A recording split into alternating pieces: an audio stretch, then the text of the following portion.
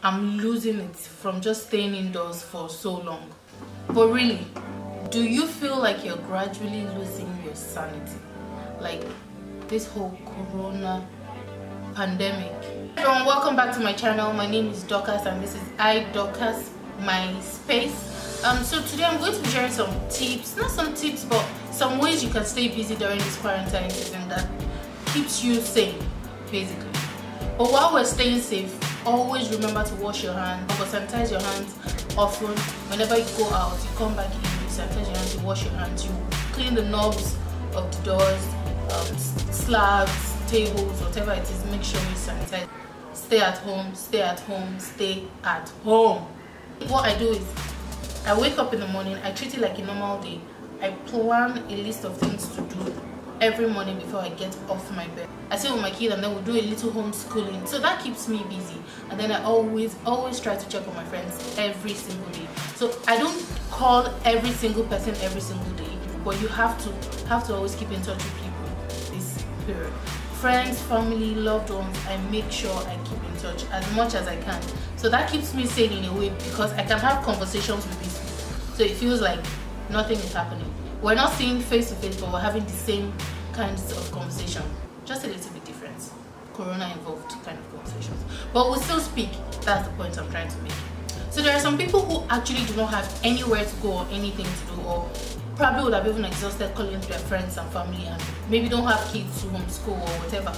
What you can do is download certain apps. There are different educational apps, game apps that you can download on your phone.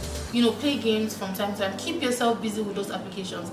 They actually help. It could be House Party, it could be Scramble, it could be Scramble? Scrabble. Scramble or Scramble? Scrabble. It could be Scrabble.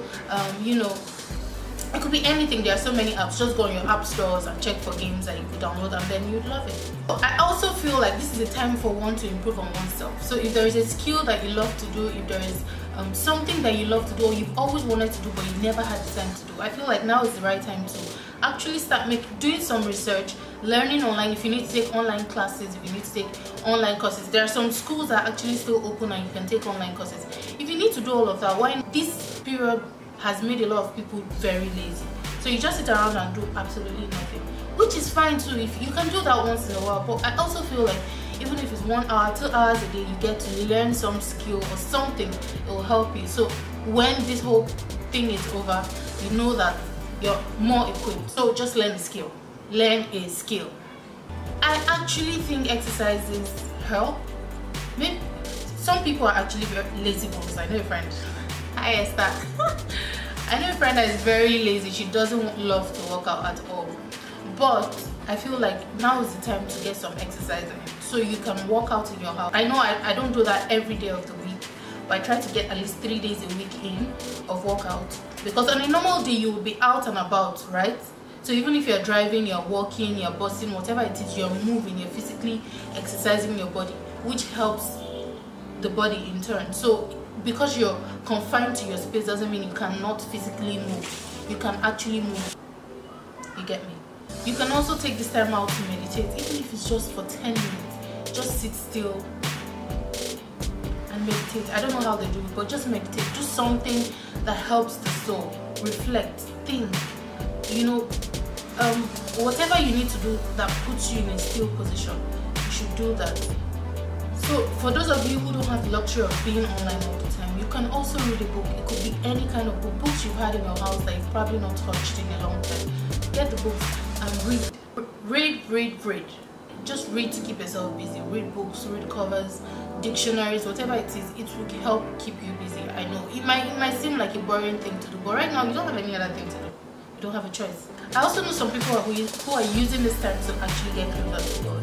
They're reading their Bibles, they're meditating, they're doing what they need to do to purify their soul. But exposing yourself to negative news, to negativity all the time will only bring negativity. So just try to keep yourself positive. I try to stay far from news if you can. If you're an anxious person and you get scared, stay far from it.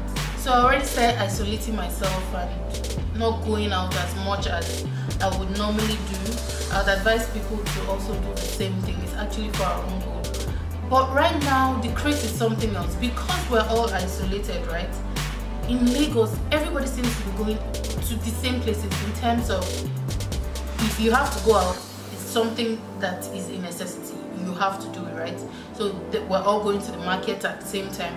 We're all going to the pharmacies, the hospitals. So those places right now are packed, and it's causing some sort of congestion. Now there is traffic every. If you want to drive out, it's blocked. So those are the things I actually do to keep myself busy. I hope it helps you. Yeah, so that's it for now. Do not forget to subscribe. It's very important. Subscribe.